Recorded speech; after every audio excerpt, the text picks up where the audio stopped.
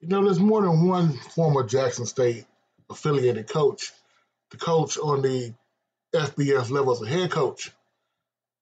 Give much respect due to Mr. Chang. Went back home to his alma mater as a head coach of Hawaii. Now, that would be a great place for Jackson to play.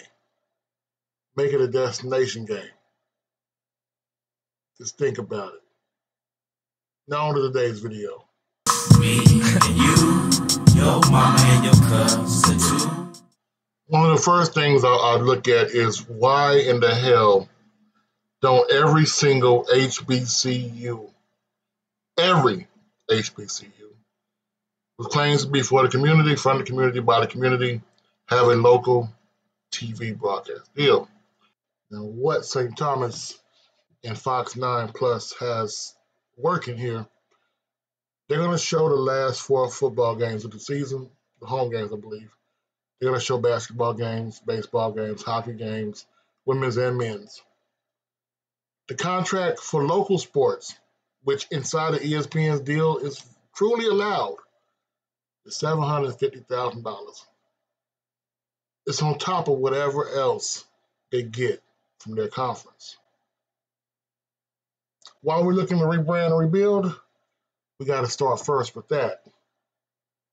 Then we got to go on to make everything worth your while. Financially, why in the world isn't this an option? I'm looking at every single HBCU having local contracts that they negotiate themselves. If you teach negotiation, you teach law at your school, you should have professors or someone on staff who can do this for you. If you can't, reevaluate yourself as an institution. But also, right now we're on the verge of the CIAA, which is owning the MEAC, and the SIAC revigorating the Pioneer Bowl, which is their version of Celebration Bowl, to play at this stadium owned by David Beckham, which brings back my original argument from this channel. The second place team of each league, I mean the runner-up from the SWAC championship game, and the second place team, or the quote-unquote co-defendant who's not going to play in the Celebration Bowl, why don't we play each other? More money, more money. Also, more publicity. Because when you're trying to recruit talent, not just get them out of the portal, but actually recruit talent, they don't see you. They can't play. They don't understand why you want them. A game in Jamaica would be huge. If you don't want to go to Jamaica, you can easily go somewhere else. You can play the game in St. Petersburg, Florida. The home they have Under Armour. Yeah. You can play that game there. MEAC versus SWAC. Or you can do at-large HBCUs. So if A&T, Hampton, Tennessee State want to get involved, you can do that. If there is a HBCU, i.e. last year would have been FAMU, with a winning record not involved in the playoffs, they could be the one hosting. And then, if there's another HBCU, MEAC first, or other conference first, with a winning record that's not involved in the playoffs or the Celebration Bowl, the committee can pick them. If you don't want to play St. Petersburg, it's fine.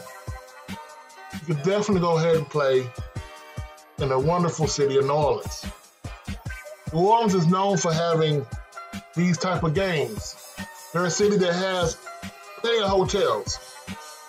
By playing in December, you won't have to worry about one, the cold, two, playoff games, just working around New Orleans Saints home games. Or St. Petersburg, because there's no baseball going on in that part of the state at that time of the year. So I think the main thing we gotta look at, we gotta find other avenues. And yes, this is kind of what Coach Prime said and mentioned before. But this is something that actually makes more sense. You get more eyes on the product. You can hopefully get better recruits on the product.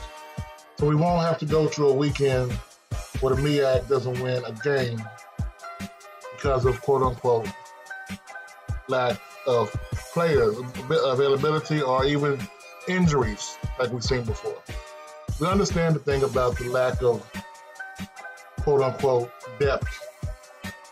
But by having an extra game for teams who want to be in there, whose season otherwise would be put to rest, it will get that smoke. It will get something burning and something building up for next year. So teams know that, hey, if we don't get in the playoffs, if we don't host the SWAC championship, if we don't win the MEAC, we still have a chance. Depending on our crowd support in our home games, we can be picked to play at the secondary bowl game. I know people are going to say, well, most of these teams live in areas where they can't afford to go to these games. That's why I said the way I did. The team that's not in the playoffs, that does not have a losing record, will be the first one to be picked. And if there is no other team like that from an opposite conference, then it becomes what's called a group effort. They get to be picked at random. If Tennessee State goes 6-5, but they don't get a bowl game or win the conference, win a playoff game or win the conference, they can get picked. Same with A&T, same with Hampton, or any other team on the FCS level for HBCU. This rebranding will not only give HBCUs more light as far as playing each other and getting more light as far as more games, it will also, hopefully in the future, give them more recruiting talent, get them a bigger base for recruits that see, hey, I can go develop my talent on an HBCU, get all the good stuff HBCUs give as far as teaching me to be a man, teaching me to be an adult, as well as teaching me about my history, and I have a chance to play at one of these bowl games.